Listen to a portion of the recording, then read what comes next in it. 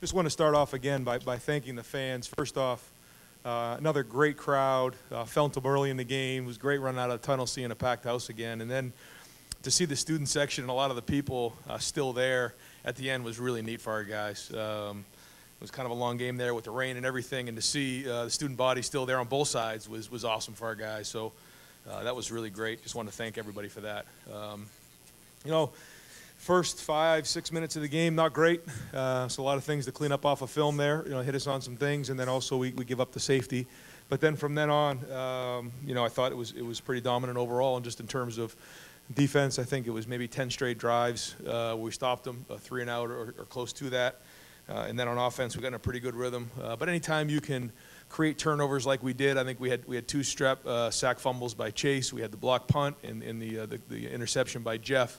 And you're playing with a short field. It makes all the difference in the world. And we were opportunistic in those situations. I thought going into the game, we had opportunities to get turnovers in other games that we weren't quite there. We got them today, so that was good. But you know, if we're going to go into Lincoln, you know, a lot of things to clean up if we're going to go beat those guys next week. So already on to those guys and focused on preparing for them next week. We'll open up questions over to the right. Jared. Ryan, the second quarter, you mentioned the rhythm that you all found. That was a historically different quarter here.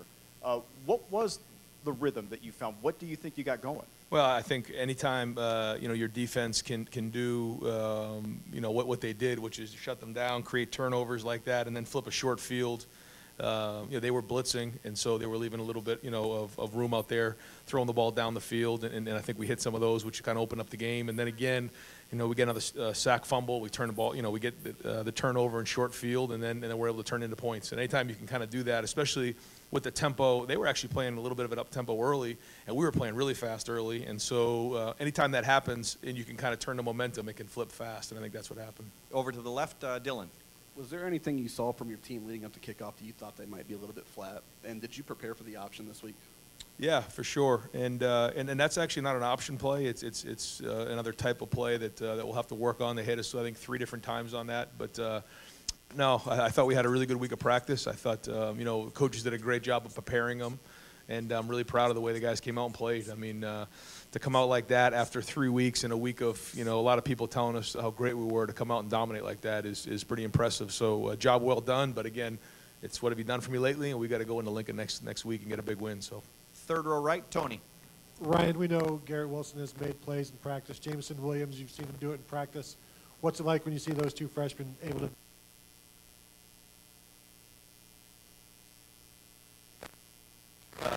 Really 2 weeks. Both of them have been practicing. And that doesn't guarantee anything.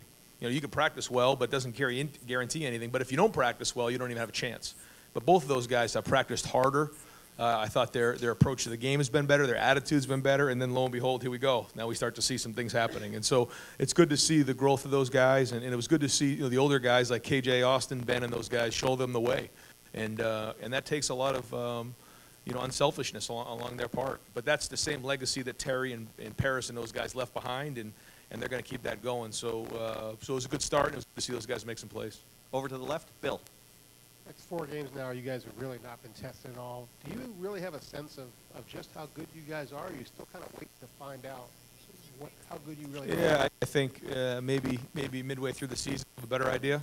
I do think that you know, we're playing with a lot of passion. We're playing hard. We're playing tough. I mean, that's clear to see. But again, like you said, you know, we go on the road next. That's a big test. So I think I'll have a better idea after next week. Over to the right, Clay. No disrespect to Indiana, but as you mentioned, limbs are sort of over. How much better is Nebraska than anybody you've played? You know, hard to tell. I haven't really watched them much on film. We've been trying to stick with the mantra of winning this game and focusing on this game. But Scott does a really good job, and then their defensive staff's really, really good, and they have a really good quarterback, and that's a hard place to play. I mean, that's a real place to go on the road and try to win. So that's a big challenge for us. So you know, we'll start talking about that tomorrow morning. Actually, kind of talked about it a little bit just in the locker room, and they were all ears. So big challenge, and that starts even tonight. Just that, you know, this is already going. Usually, what we do is we have our meetings tomorrow. We'll still have our champions meetings tomorrow to make sure that you know, we don't just go by this and reward the guys who played like champions in this game, because it's hard to win college football game, and we're going to do that. But at the same time, we're going to quickly move on to Nebraska and get going on the film. Second row left, Rob. Ryan, we're seeing things with this offense that haven't been seen in a while around here. It's as simple as a quarterback sneak. Are you happy with the fingerprints that you're starting to leave on this program and on this offense?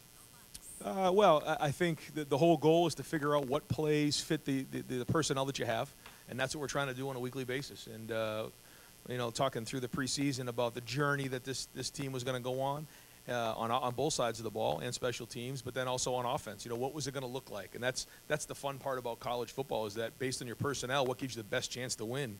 And it's not cookie cutter. It's not the same thing year in and year out. You can't just say, hey, here's the playbook, let's go run these plays. It doesn't work that way. And I think that's the key to really good college coaching, is being the ability to adapt to your personnel and have the ability to go in and out of personnel groupings, you know, spread or under center, or two tight ends, three tight ends. And you know, I think Kevin, Mike, Stud, Tony, you know, Mike, Brian Hartline, everybody's doing a really good job of making sure we have some variety in our game. But we got to keep going on that. Is this the defense you anticipated seeing when you started to put things together? Yeah. I mean, again, we're only 4 games in, but yeah, that was the vision, and you know, I think that we got a long ways to go still. You know, and I know it's hard sometimes. You look at these games, but you do. There's going to be some things on film that we can really look at and figure out how other teams are going to be attacking us, and making sure we have the ammo to come back at them with. Second row right, Nathan.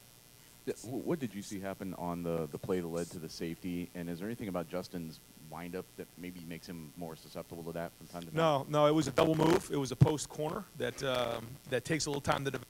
And looking back, it was kind of a risky thing coming out, but I wanted to be aggressive in the game. And you know, we ran the ball for only 1 or 2 yards, and I said, you know, let's take a shot. And Ben actually ran a really good route post corner, but it takes a little bit of time.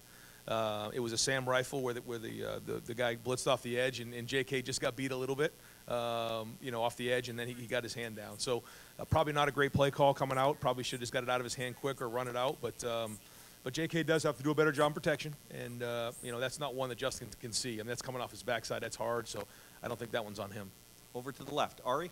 Hey, Ryan, coming into the game, you heard the recess comment from the opposing coach, and they're pulling their quarterback out in the first half. And I'm wondering, what can you truly gain? I know getting guys in early, but how do you prepare for this game? You hear the comments, you're aware of what's going on, you know the talent is lopsided. I mean, what are you hoping is what's the goal here besides winning? Because yeah, I think there's 2 things. I think one is, you know, we talked all week about what, you know, we have momentum, we got to keep momentum, and how do you do that? You have a standard, you know, and we play, and the ball's on the ground. We have a standard of how we play, and that doesn't matter who we're playing, and to continually build on that. A game is a game, and we wanted to do that. The second thing, when you look at a game like this, is it allows you to create that depth and keep building that depth and some strength, and you can really go back on that late in the season. You know, you never know what's going to happen injury-wise. You never know if you get into a game where someone's playing with a lot of tempo and you got to play depth in the game. You just never know. And so I think today was a great opportunity to have a lot of guys to play. You know, I even thought Chugs came in and threw the ball pretty good. You know, I thought that was good for him to be able to go back on. Garrett Wilson makes some plays. Guys on defense running around and making some tackles. So those are things that guys can come back upon later on in the year, you know, hopefully as experience. quick follow-up on that is you mentioned Chug. You guys are in a position right now where you have a starter and you're still trying to identify a backup. How important is it, as this team is on a quest to identify a true, real backup quarterback, to have Chris play an entire half like that? Yeah, no, I thought it was good, and I thought he took a step forward. You know, even when Gunnar was in there, he made that nice throw to Jameson, so that was good to see. But I thought that Chris handled himself well in that situation, because he had to play a whole half, and then Gunnar came in and did a good job as well. You know, moved the team down the field for a couple drives, and we challenged those guys, move the ball down the field. We're not here to just run out the game. Let's really play football and find out where we're going to go from it. And so I think for those guys, there's a lot of film to grow upon, and so we'll make sure we watch that film with those guys for sure tomorrow and see if we can build on those guys. Okay, we only have time for a couple more. Front row right over here, Austin. Ryan, what was your vantage point on the Garrett Wilson touchdown, and how would you describe it? It was a one-on-one go ball that, you know, Chris kind of underthrew a little bit, but he gave him a chance by putting a lot of air on it. And then it was just unbelievable talent, you know, going over the top, getting his hands on it over the top of the corner, but then also somehow making some sort of circus catch. That was things we've seen in practice, but that one was pretty unreal. And over to the left, Doug. Ryan, you guys have been pretty successful with the up-tempo stuff. Are you doing it as much as you thought you would coming into the year? And how do you think Justin and the offensive linemen have handled that? It was funny. Early in the game, we couldn't really get into the rhythm of the tempo. It was just kind of funny the way it worked. But I thought we did play fast at times, I think, in the first half. We were snapping the ball pretty quick. We were getting lined up. I'll have to look at it, but I think we were snapping it at times before 30 seconds, so 40, and there was about 10 seconds in there we were getting it snapped. But that's only good if you get the first down. You can't, get yourself into 3 and outs, and so yeah, we love tempo. It's a big part of our game. It's not going to be used every week the same amount. We'll make decisions on that before the game, but that also in game. Sometimes it gets you in a rhythm a little bit, and we like playing that way. But we'll kind of take it week in and week out. Seemed like you maybe took some more deep shots today. Was there something in the way they were playing coverage, or is that part of the offense that you guys wanted to maybe flex that muscle a little bit and see how you could do there? Yeah, it's always part of our game. We have something in our game plan called shots, and they came up. And we're bringing a bunch of guys. They were loading the box up, which most people do against our run game, and we kind of expected that after last week, the way we ran the ball. And anytime you can get one-on-one matchups on the outside with our guys, we think we've got a good shot. And last question, front row right. Tim? Yeah, the pass to Benjamin Victor, the catch at the back of the end zone, what does that do for him from a confidence standpoint moving forward? Are you seeing him progress like you thought he would this year? And then number 2, Chase Young with 2 strip sacks.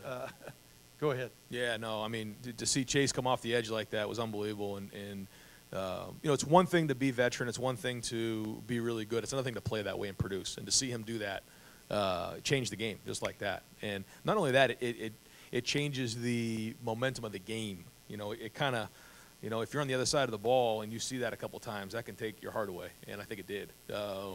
And so he's playing at a high level right now. We got to keep him doing, keep him going at that level, and he's got to keep producing, because when he does, our defense is really good. And for Ben, I thought that was great. Ben's a guy who, if he makes big plays, we go.